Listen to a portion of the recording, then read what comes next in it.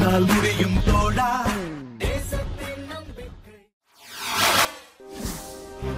உள்ளாட்சி தேர்தல் களம் சூடுபிடித்துள்ள நிலையில் புதுக்கோட்டை மாவட்டம் ஆலங்குடி அருகே உள்ள ஒரு ஊராட்சியில் 24 வயதில் ஊராட்சி மன்ற தலைவராகி இதுவரையில் இருமுறை ஊராட்சி தலைவராக வெற்றி பெற்ற மூன்றாவதாக தனது மனைவியை வேட்பாளராக களம் இறக்கி தீவிர வாக்கு சேகரிப்பில் ஈடுபட்டு வருகிறார் சுயேட்சை வேட்பாளர் ஒருவர்.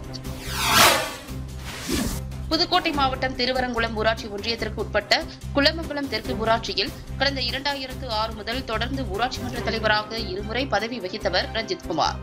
24 வயதில் சுயேட்சையாக போட்டியிட்டு முதலில் ஊராட்சி மன்ற தலைவராக பொறுப்பேற்ற ரஞ்சித்குமார் அடிப்படை தேவைகளை உடனுக்குடன் நிறைவேற்றி மக்கள் மனதில் இடம் பிடிக்கவே இரண்டாவது முறையும் அந்த இளைஞரையே தலைவராக தேர்ந்தெடுத்தனர் அந்த ஊராட்சிக்கு உட்பட்ட மக்கள்.